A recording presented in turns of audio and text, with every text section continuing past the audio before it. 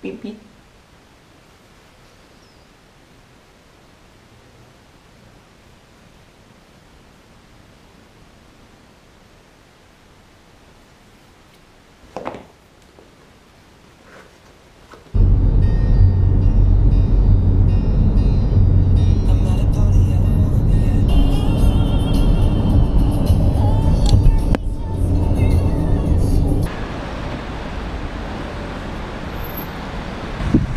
Dovrei indossare gli occhiali da sole, forse è il caso, perché uno mi sconvolge. Comunque buongiorno dall'aeroporto Leonardo da Vinci in Roma, Fiumicino, dove è inverno, cioè ieri era estate, mare, cocomero, prosciutto e melone, e invece oggi è inverno.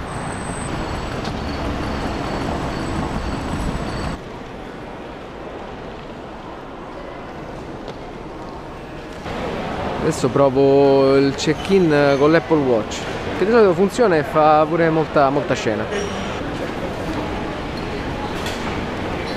Niente, Apple Watch non ha funzionato, ma lo sapevo.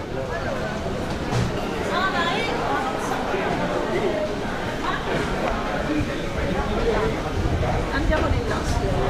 Adesso è tempo di fare una ricca colazione al duty free. Sono riuscito a trovare l'unico bar autogrill pure dentro l'aeroporto. Mi perseguitano. Finalmente sono autorizzato dalla legge nella mascherina. Detto ciò, come avrete letto dal titolo e forse avrete visto anche qualche teaser, perché sicuramente hanno pubblicato una foto intanto, oggi si va a Montreux. Ebbene sì, non è la prima volta per me, ci sono già stato qualche anno fa e forse qualcuno di voi se lo ricorda. Comunque ho deciso di fare questi 3 giorni, un weekend di nuovo sul lago di Ginevra, e verrete in vacanza con me questa passeggiata. E ovviamente immagino che tutti vorrete vedere Queen Studio Experience nel casino, però vabbè, faccio vedere anche che faccio durante gli altri giorni, insomma, ma le va saltate.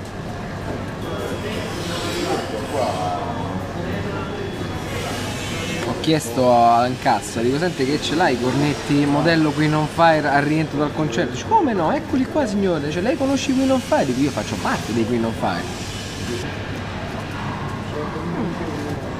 Adesso la domanda è: io sono arrivato molto prima in aeroporto, perché dico tanto mi faccio un giro ai negozi, però non ne ho visti i negozi fino adesso, quindi saranno aperti? Speriamo di sì, se no comincio a giocare a Tetris sul telefono. L'aeroporto più triste della storia. Confermo che è tutto chiuso, quindi gli unici negozi stanno prima del check-in e vabbè, è andata così. Vado dal punto di ricarica dispositivi elettronici e niente, social a bestia.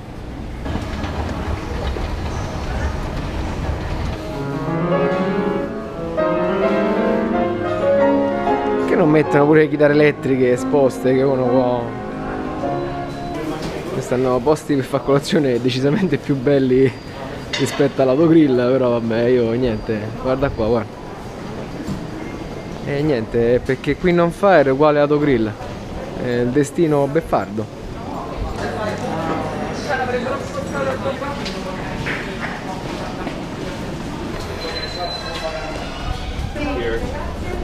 Okay, right here. Think like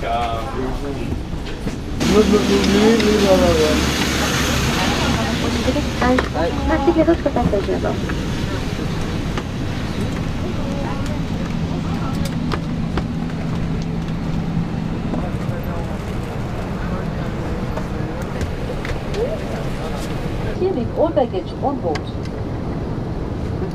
Your seatbelt is fastened, adjusted, and released at shore.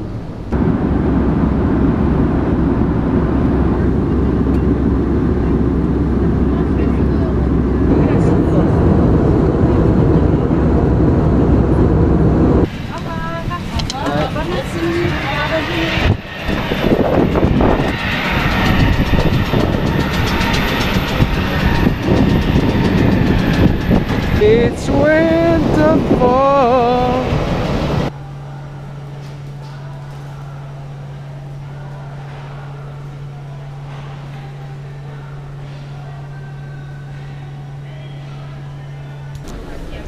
Ok, il programma è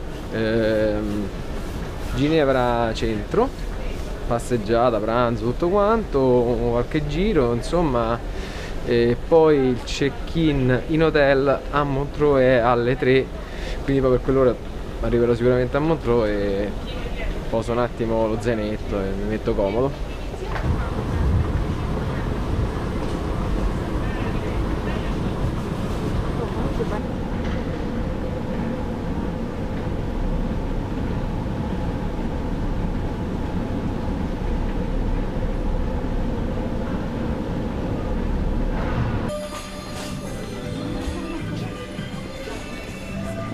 A quanto pare c'è un biglietto gratuito per chiunque arriva dall'aeroporto, probabilmente.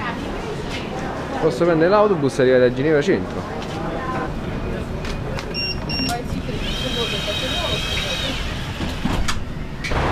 Eccoci qui a Ginevra centro.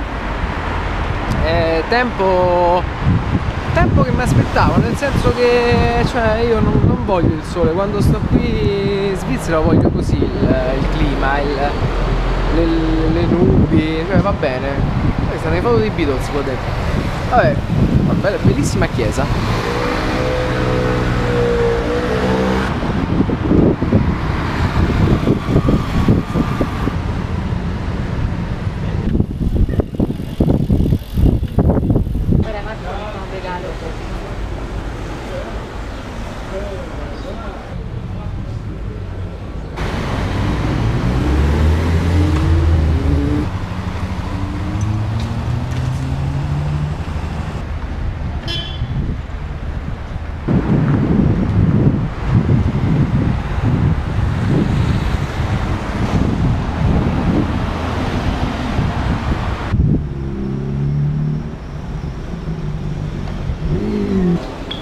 Che alla stazione di Ginevra, treno da Ginevra a Montreux. Après, sinon, on descend au prochain, puis on attend le nom. Il a montré ses abdos.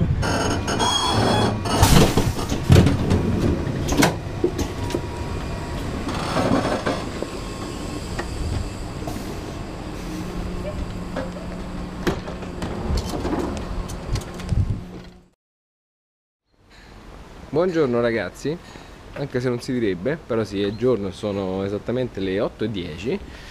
È già il giorno dopo, ho evitato di riprendere ieri pomeriggio perché a parte ero distrutto mentalmente, fisicamente, quindi ho fatto giusto così un giro di ricognizione qui per Montreux, andato a visitare già la statua, sono sincero, quindi quella che vedete oggi non è la prima ripresa, ma fortunatamente, perché altrimenti sarebbe stato un problema a livello emozionale, quindi oggi mi vedrete molto composto, però oggi riprenderò tutta la giornata, quindi gli studios di Queen, Freddy, girerò un po' per Montreux, poi probabilmente andrò al castello qui più avanti, insomma poi vedete anche con moi, stavo vedendo con moi perché è francese, quindi vedrete insieme a moi cosa mi inventerò oggi in questa regione.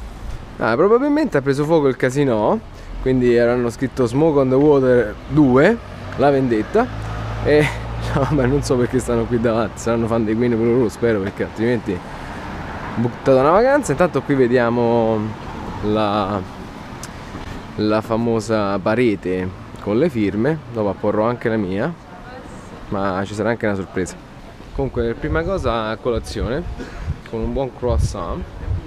E poi c'era un bar carino dove quando ero stato l'ultima volta qui a Montreux mi ricordo c'era questo bar carino, adesso non so se è aperto sinceramente, sembra chiuso, vabbè, se no qualcosa troverò. Ok, quello che conoscevo era chiuso, però qui c'è una splendida confiserie sulla strada principale.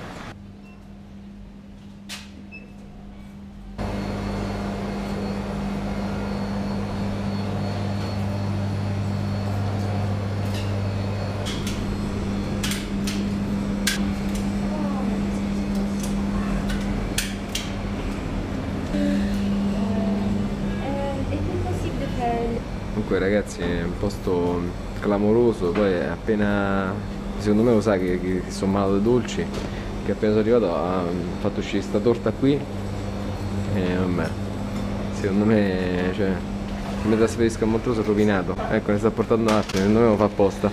Guarda, vedi?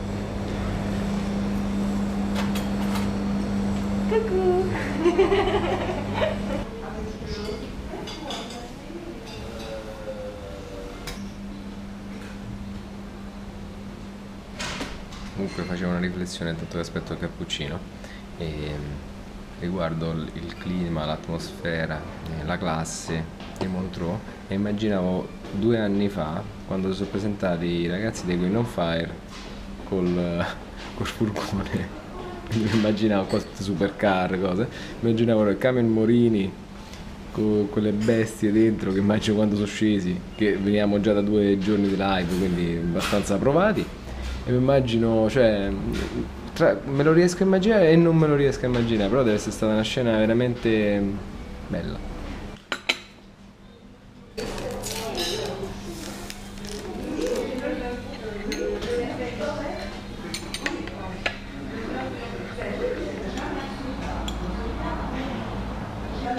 Penne au chocolat.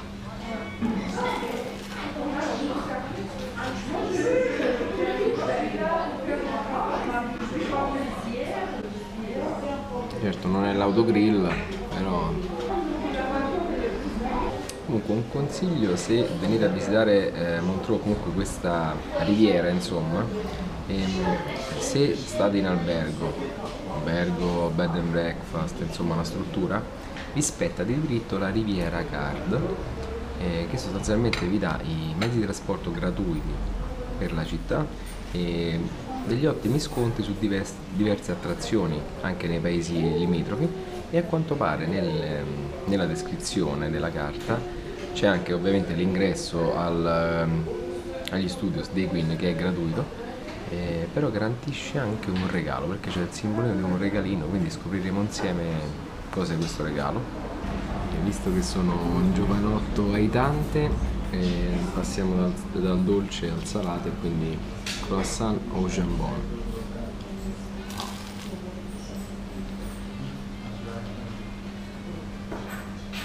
Meno male che faccio le riprese con la GoPro, così se mi allargo, insomma, col grandangolo ne prendo tutto. Qua è una rovina.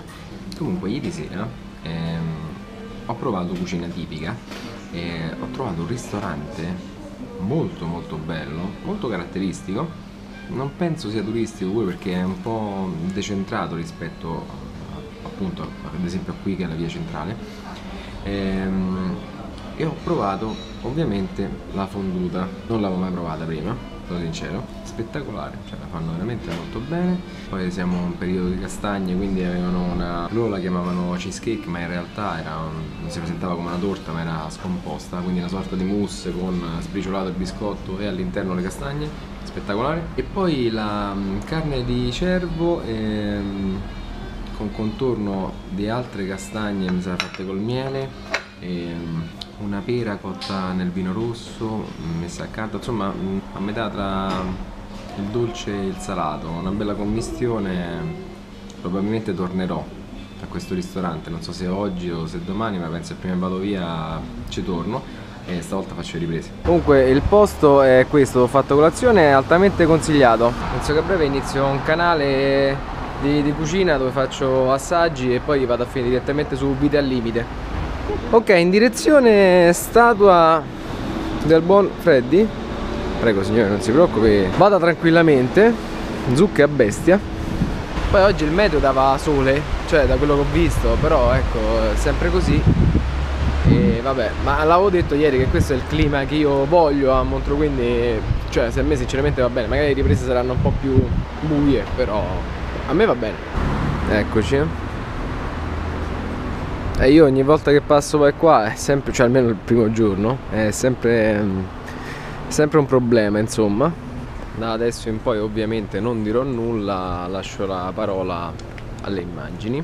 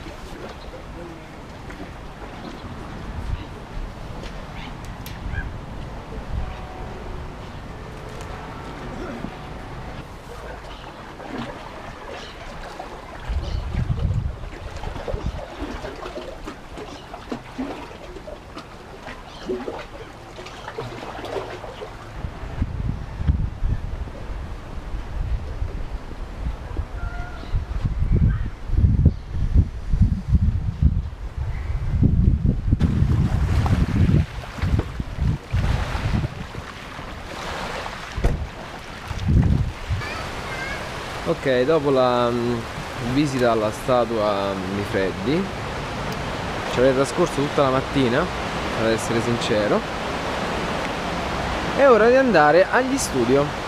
Come forse sapete, gli studios sono all'interno del casino, quindi per entrare bisogna passare dal casino, è tutto gratuito ovviamente, però ovviamente non posso fare le riprese nel casino, le farò direttamente entrato nell'esposizione dei Queen, quindi avrete un minimo di buco sul video.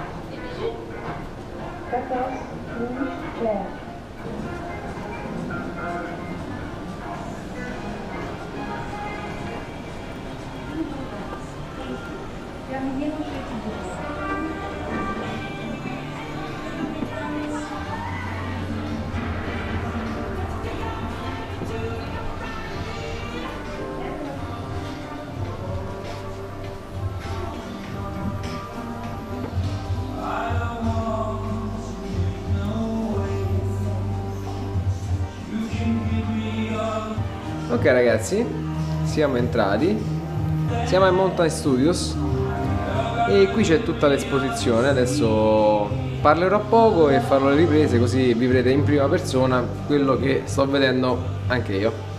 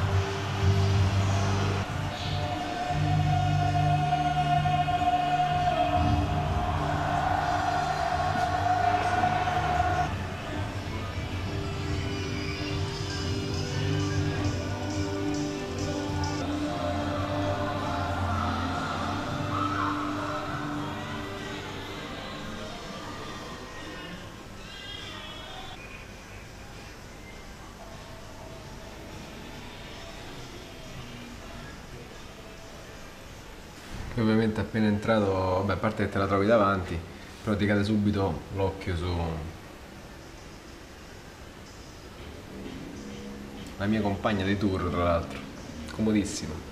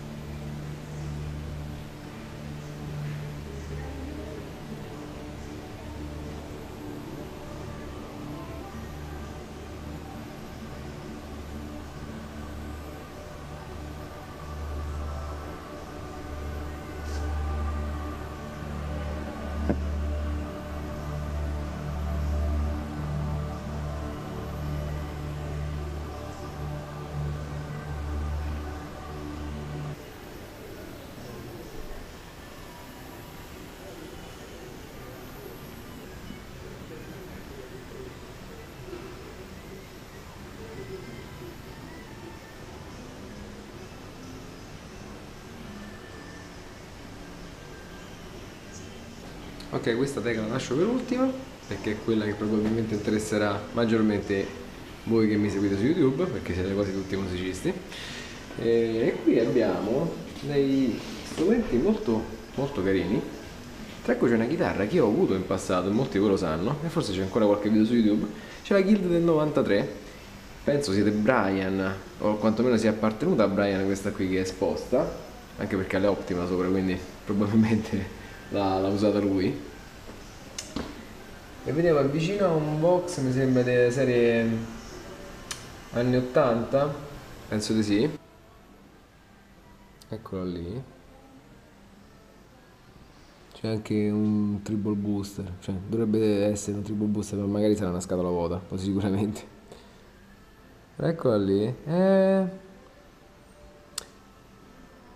Era una chitarra veramente veramente carina, cioè, l'ho avuta per diversi anni e devo dire che suonava molto bene, molto particolare, costruita molto bene, è un tremolo che funzionava alla perfezione, ricordo, non ha neanche le meccaniche autobloccanti perché era le Schaller, le M6 quelle normali, e non si scordava mai, era veramente una gran chitarra. I Duncan Trisonic un po' nasali, un po' caldi, però sui fuorifase mi ricordo che suonavano veramente bene.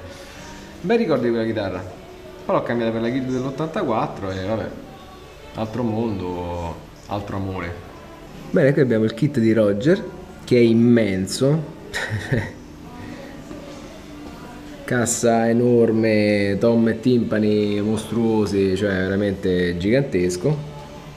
Uno Stingray, non so se è proprio di John, comunque molto simile a quello che era lui. Poi abbiamo la famosa DX7 della Yamaha, quella che vedete anche sul Making di One Vision, quando fanno il pezzo iniziale, l'intermezzo. E qui ovviamente abbiamo Scarabeo, come sapete i Queen giocavano spesso a Scarabeo durante il tour per ammazzare il tempo, si divertivano così, e quindi qui ovviamente fa parte della vita di tour e di studio e l'hanno incluso in questa scena. Comunque solitamente qui, che io ricordi anche quando sono stato altre volte, è sempre un posto poco affollato, molto tranquillo. Però vi consiglio di fare come ho fatto io oggi. Venite la mattina presto, perché vedete la statua dei freddi in tranquillità, che non c'è nessuno, e gli studios sicuramente saranno vuoti e solo per voi, come in questo momento.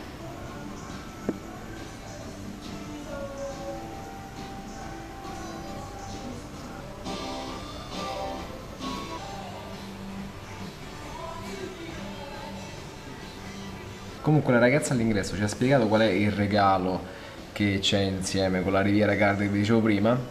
Sostanzialmente non pagate l'ingresso al casino, quindi potete scendere tranquillamente senza pagare 10 franchi se non ricordo male e fare la vostra scommessa e tentare la fortuna.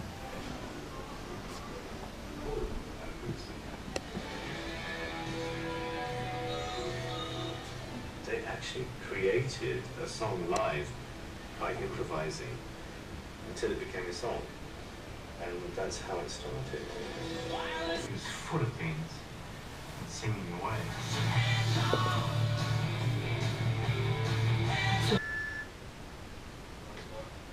Oh shit, all that crap again? I flew out to Los Angeles to meet with Michael Eisner, the head of Disney, to explain that Freddie was now seriously ill. Ok, adesso andiamo nella parte più interattiva degli studios, ovvero nella control room dove c'è il mixer e adesso vedrete.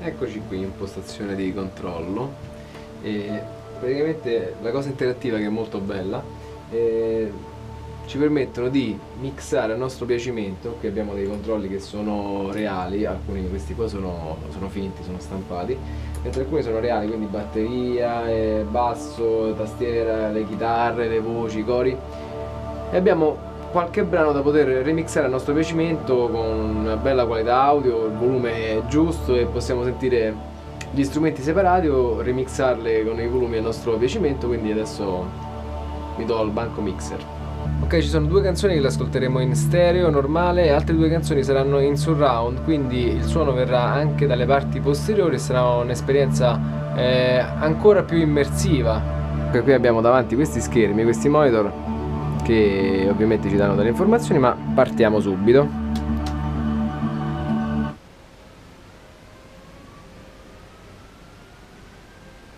Hi, this is Roger Taylor here from Queen. Welcome to Mountain Studios Montreux. This next epic track is the title track from the last album we recorded here, Made in Heaven. It's a particular favourite of Brian and myself.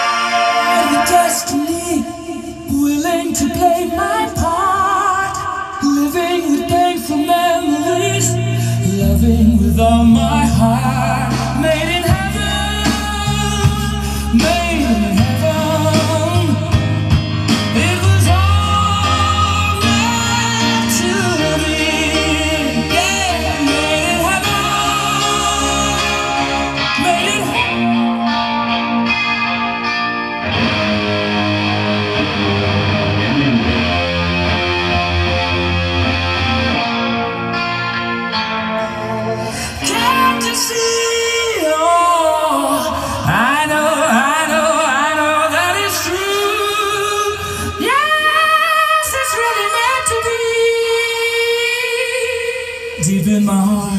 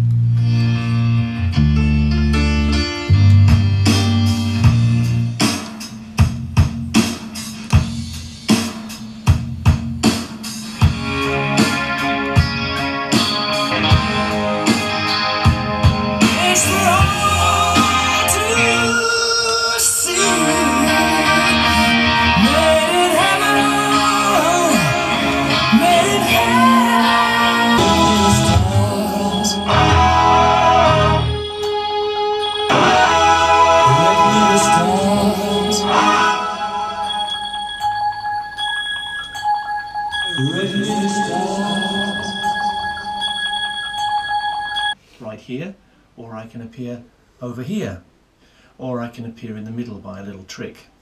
In surround sound I can also appear behind you over here, or over here. Say black, I say white, say black, I say bite, say sharp, I say him, and George was living my scene, and I don't like Star Wars. Say wrong, I say right. I want to ride my bicycle, I want to ride my bicycle. Ok, quindi studio experience alla grande, e per motivi tecnici gli stessi di ieri davanti alla statua dei freddi non è stato possibile riprendere Mother Love, però è veramente bella da mixare e da sentire magari solo la voce. Quindi adesso esco fuori e vi porto al muro dove ci sono le firme dei fan, e che poi alla fine è il muro dove entravano e uscivano loro dagli studios effettivamente. Ok, quindi è uscito dal casino e praticamente adesso giriamo subito a destra e si entra dall'ingresso, quello vero, quello storico degli studios. Vi faccio vedere. Ok, superiamo gli studios e tra l'altro hanno anche segnalato qui ormai Queen Tribute Wall, e da qui iniziano tutto quello che lasciamo a noi fan. Hanno anche dei disegni clamorosi, tra l'altro, fatti veramente molto bene. E questo era l'ingresso che usavano loro, e io ieri già l'ho visto, non credevo ci fosse ancora, e invece guardate un po', qui è storia, 7 ottobre 2014, quasi lo stesso periodo, ancora era Brian May Italia, e vabbè, questo marco insomma lo conoscete, però oggi ne mettiamo un'altra, oggi rinnoviamo.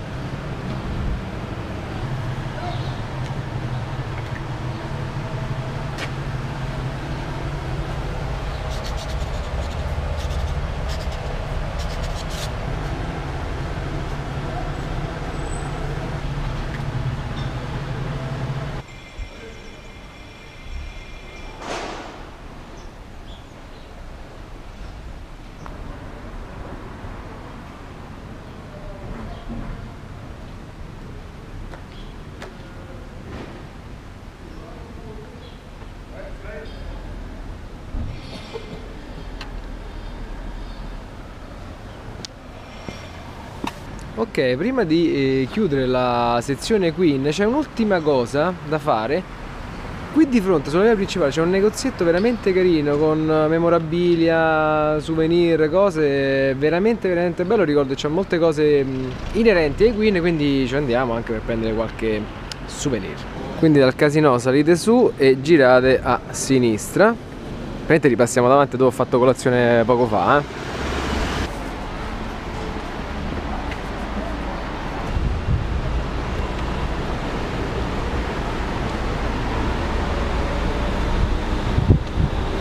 Ok, questo è il negozio che vi dicevo poco fa. Dopo vi riprendo anche l'esterno, così vedete la vetrina e lo riconoscete in caso di venire qui. E ovviamente mi hanno detto come no, fai le riprese, non ti preoccupare. Sono molto cordiali, molto gentili. Ci sono gadget ovviamente della Svizzera in generale nella parte dietro me, e di fronte a me c'è tutta una sezione dedicata alla musica, perché comunque questa è una cittadina molto legata alla musica, e soprattutto c'è una bella collezione di memorabilia dei Queen. Adesso vi faccio una bella carrellata di immagini. Ok, iniziamo da qui. Come vedete sono le maschere dei Queen, le maschere ufficiali, eccole qui. Così la prendo e ci vado sul palco con questa.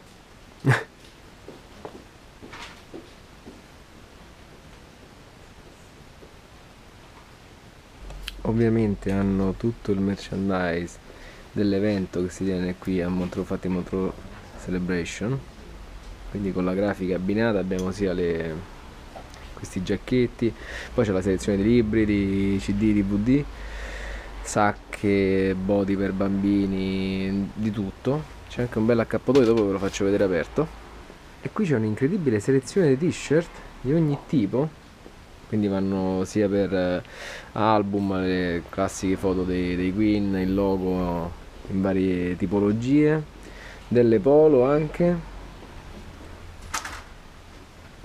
veramente un'ampia scelta. Qui abbiamo sempre quelle che è il Montreux Celebration. La parte superiore ovviamente abbiamo anche dei poster, come potete vedere, che riprendono ovviamente la statua e le statuette, che sono praticamente la versione in miniatura di quella che troviamo sul lago, come potete vedere, molto bella. Qui su continuano i poster. Ok, ecco l'accappatoio che vi ho fatto vedere prima, molto bello, molto utile in tour secondo me. Ok, su questa vetrina continua, qui abbiamo una Red Special,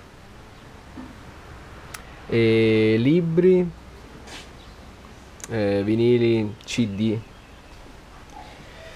Qui abbiamo anche la sezione dei francobolli commemorativi dei Queen, ricordo bene quello con Brian May. Qui abbiamo braccialetti, collane, tutto ovviamente in tema Queen, plettri, che noi ovviamente chitarristi ci facciamo poco, però vabbè, ci sono, insomma, è un regalo carino, magari per qualcuno che li usa. Magneti, calamite, accendini.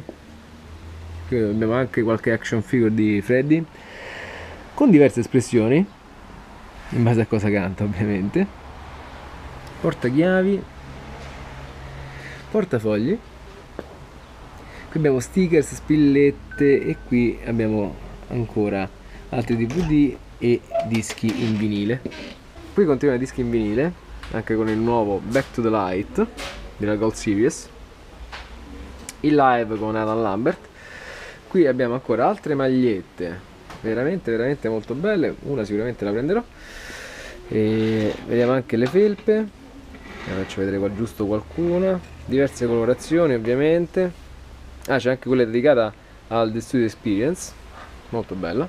Questa è una cosa che c'avevo sempre in camera quando stavo ancora a casa vecchia, quando ero un ragazzo, i calendari dei Queen, dove ce ne sono diversi. Io mi ricordo che cercavo sempre ovviamente immagini con Red Special, con Brian, quindi selezionavo ogni volta il calendario che avesse più immagini di Brian, ovviamente. Questo è il calendario ufficiale del 2021 ormai alla fine.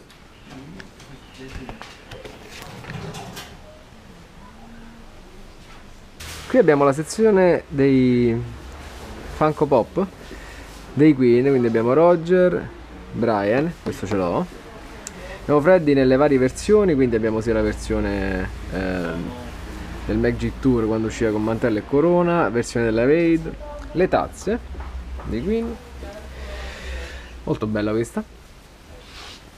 Ovviamente qua abbiamo anche Frank, e qui hanno allestito anche una silhouette di Freddy con le firme dove ognuno lascia una dedica. Ovviamente, come dicevo, il negozio è specializzato sulla musica, quindi qua abbiamo action figure di diversi artisti, vedete Kiss, AC/DC, c'è l'Emmy dei Motorhead, Billy Idol, insomma c'è un po' di tutto. Continua la sezione musicale con gadget di altre band. Questa è una sezione che mi piace molto, tra l'altro, quindi continuiamo alla grande. Questo l'ho visto subito perché ho riconosciuto i colori da appena sono entrato nel negozio, perché vabbè, come sapete, vabbè, insomma.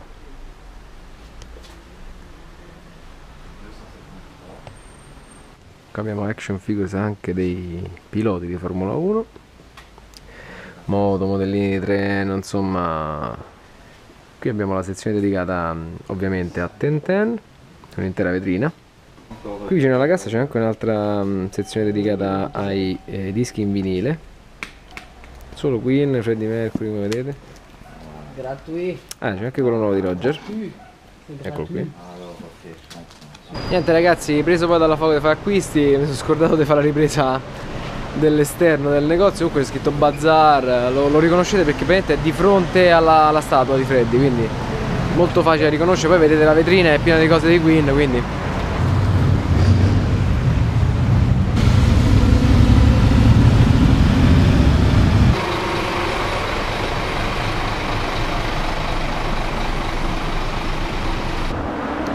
ok. Dal momento che, come vi dicevo prima, ci hanno dato questa Riviera Card, possiamo usufruire dei mezzi pubblici. Infatti sto andando a prendere il 201, che è un filobus come questo che vedete che passa adesso, e ci porterà fino al castello di Chillon, che non ricordo se l'ho già visitato sinceramente, perché la mia memoria, come forse sapete, fa un po' acqua da tutte le parti.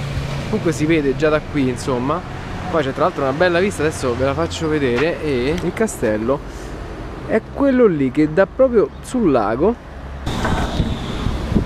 Corse epiche per prendere il 201, perché io facevo le riprese e intanto lui arrivava.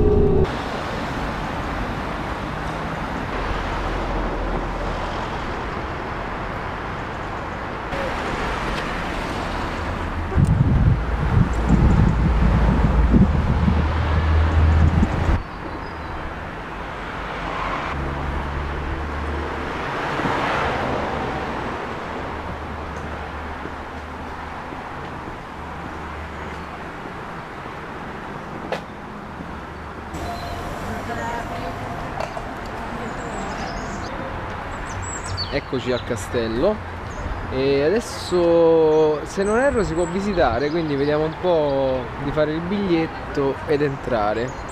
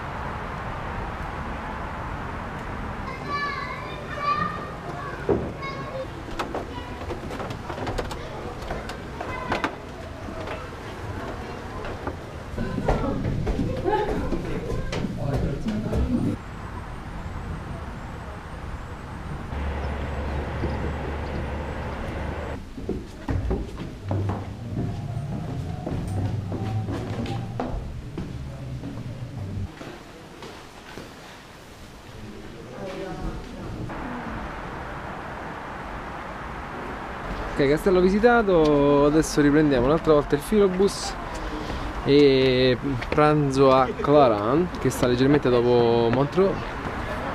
Penso che vi evito le immagini io che mi ingozzo ovviamente, però se c'è qualcosa di carino nella cittadina e dintorni riprenderò.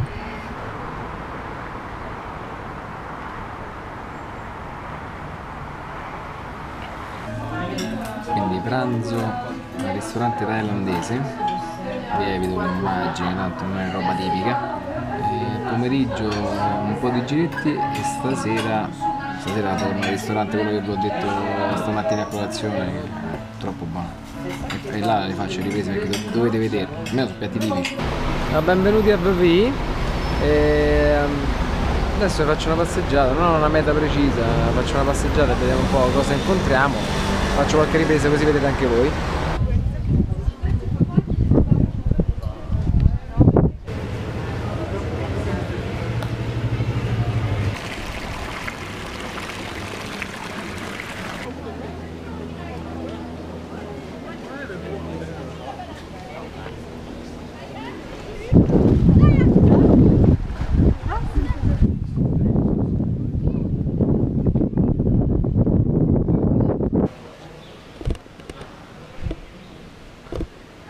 Questa qua che è stupenda, questa è bella bella bella, peccato la creva, però bella bella bella. Ovation forse dei tempi d'oro, probabile, però è 6 corde.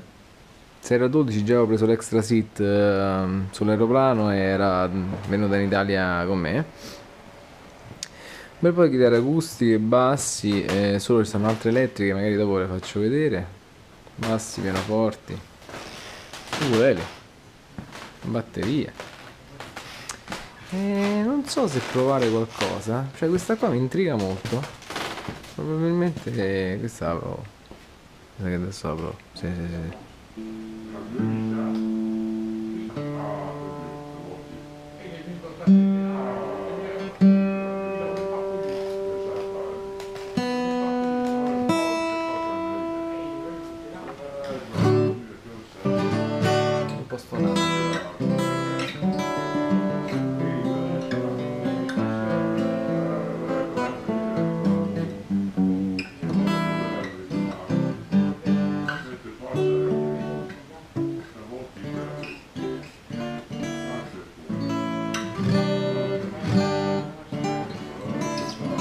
ragazzo mi ha suggerito di provare questa. No, perché quella era carina, bella bella, però un action insuonabile. Cioè era un po' stonata infatti, ma perché era stata trattata male, top un po' imbarcato, vabbè.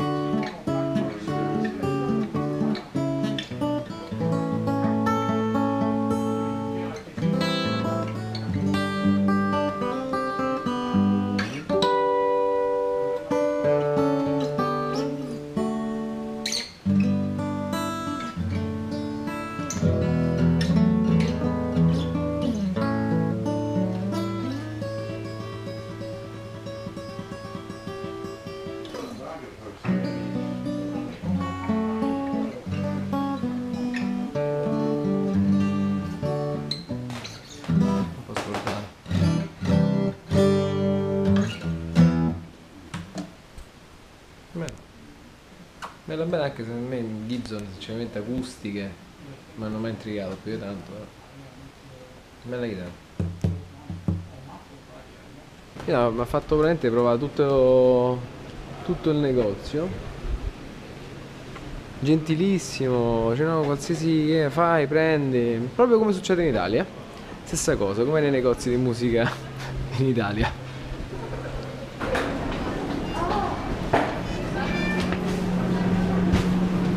Treno stupendo, vetri enormi, ti fanno godere il viaggio.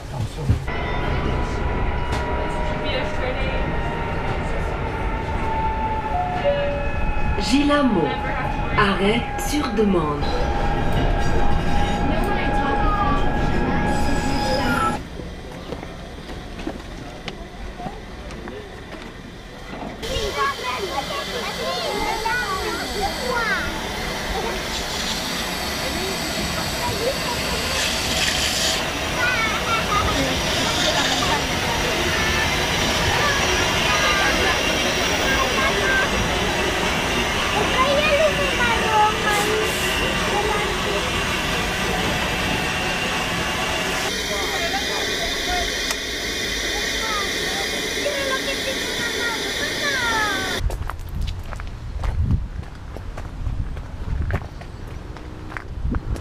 Non so se uno o se sono diversi, ma è immenso.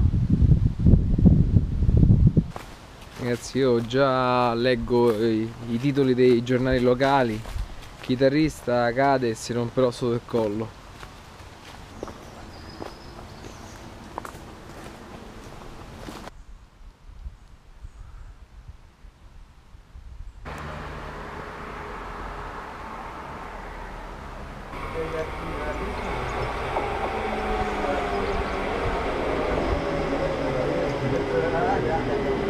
Buonasera ragazzi, se mi sentite un po' affaticato è perché ho fatto una bella salita.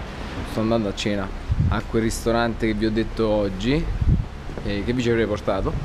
È nella parte alta di Montreux, quindi bella salita da fare a piedi. E adesso, sperando che il gestore non abbia problemi con le riprese, vi faccio vedere questa cena con i prodotti tipici della zona e poi chiuderò il vlog. Insomma, io starò ancora qui qualche tempo, però la parte che interessava a voi sicuramente sarà stata quella dei Queen, quindi avete già visto quello che vi interessava. Ecco, il ristorante è questo qui. Come sentite questo rumore d'acqua È effettivamente rumore d'acqua, perché qui abbiamo una bella cascata.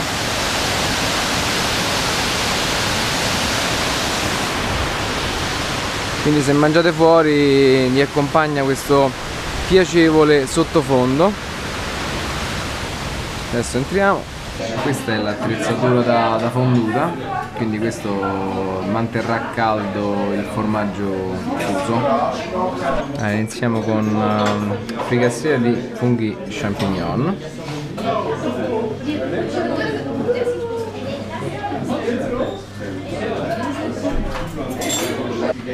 Ok, con la fonduta funziona così. Pezzettino di pane.